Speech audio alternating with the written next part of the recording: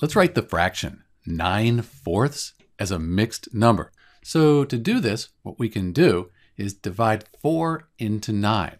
So 4 goes into 9 2 times, and there's a remainder of 1. It's because 2 times 4 is 8, plus 1, that gives us 9. So once we have this, then we can write 9/4 as a mixed number.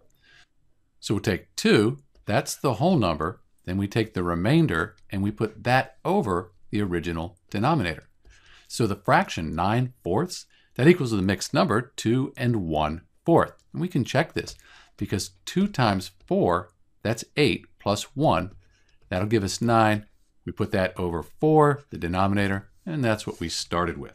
So the fraction 9/4, that's equal to the mixed number 2 1/4, sometimes called 2 1/4.